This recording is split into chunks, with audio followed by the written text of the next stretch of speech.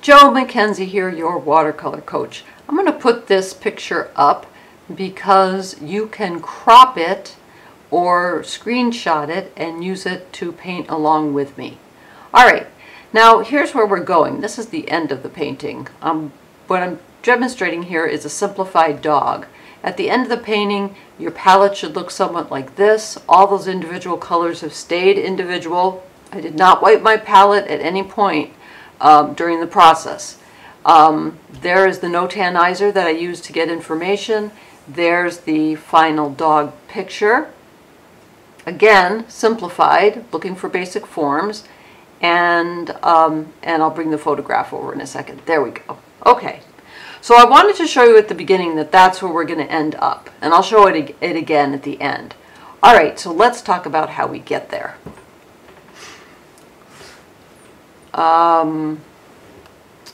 Or linger. We could linger for a minute. That's a little too long. All right. So the point is, what I'm showing you here are all the tools that I need in order to get the job done. The palette, which is tube paints that are squeezed out into the pans. I have 140 press weight Arches paper. I have the photograph of the collie that I'm going to paint, and I also have the no-tanizer going, which is on the iPad. So, all right.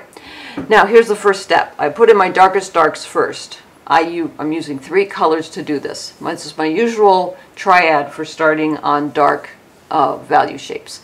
It is ultramarine blue, alizarin crimson, and burnt sienna. I'm using all 3 of those colors. That's all I have on my palette right now are these 3 colors. I'm using a number 10 flat brush, and this is 4 times as fast as I normally paint. I'm only looking for the darkest darks here. All right, I want to get those in.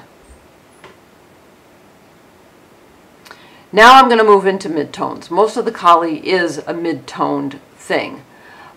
So now I've started to make some other piles on my palette. I've gone into mixing some cadmium red with some Naples yellow, which gives me a lovely pink for the tongue, the inside of the ears, and a couple of cast shadows. All right, now things are going to start to get pretty serious because what I have left is a lot of dog. There's still a lot of dog to go. But it is a mid-tone dog, and I'm not going to use one color to do it. I have to use a variety of colors to do it because, of course, the coat is a variety of colors.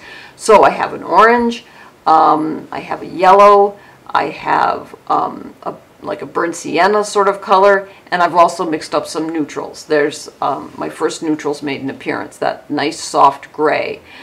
All these midtones are the exact same value. I've tested them on a card, so I know that I can plug them into any place that's mid-toned, and the value will be correct. So that's what I'm doing now. I've mixed the colors on the palette, made all those piles, so I've mixed for color, and now I'm massing for value. I'm putting in those midtones anywhere that I see them. And if I can see what is locally colored white, but it's in shadow, then I'll use that neutral gray, which becomes almost like a glue between the colors. I like to have some neutrals going because if everything is color, then in a sense nothing is color. And there were some cast shadows on the collie's face, and those warm grays and warm browns that I mix. I never take my neutrals from a tube. I mix them from colors I've already used in the painting by mixing complements. So if I have a red, I'll mix it with a little bit of green. If I have a blue, I'll mix it with a little bit of orange. There's a lot of mixing with blue and orange that's happening in order to make this painting happen, in order for those grays and those browns to appear.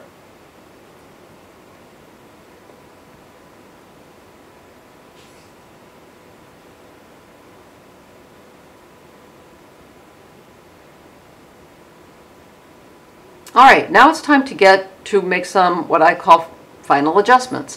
I need to make some of my darks that I began with even darker. The eyes and a couple of places on the collie, the sides of the face were quite dark, where his fur is dark. I need that because I want to have a wide range of values, as wide as I can have them be, from darkest darks to lightest lights. Now my lightest light is going to be a white, and that's going to be the white of the paper. So I did not put any masking fluid on. I just was disciplined in terms of not putting color anywhere that white appeared on the collie. Except, of course, you know, I did, except where it was in shadow, then I had to deal with it, because white in shadow, even if it's a local color, is still going to be darker than white in the light. And now I'm masking for value, mixing for color. I've got a lot of colors that I can put into that background. And those are all colors that I've consistently used in the collie so far, and so they'll integrate really nicely. So I masked for value, I mixed up all those different colors, and I placed them in.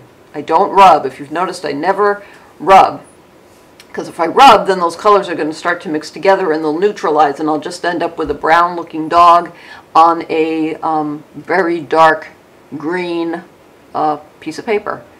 It's about mixing the right colors, but also letting the colors mix on the paper themselves, and not to rub, not to you place them, but let them do the work, let them join together, and then they'll remain pure and not neutralize each other. So there's pretty much the end of the painting, what I wanted to have, which was simple shapes. There's the palette at the end. If you look down at your palette and it's all gray or it's all brown, then you've neutralized color and you've lost your way in terms of value. There's the no tannizer that I use on my iPad, and here's the picture's gonna come. So I hope that's helpful. And again, you can download the picture from the beginning of this video and paint right along with me. And that's my little tip or lesson for the day. Remember to keep the whites of your paper white and your paints wet. Mask for value, mix for color. And please join me at joemackenzie.com and join my YouTube channel. And I will see you next time. And if you want to learn how to paint this way along with me, I will book lessons with you, and we do it. We can do it on Facebook Messenger. Works really well. All right. See you next time. Bye-bye.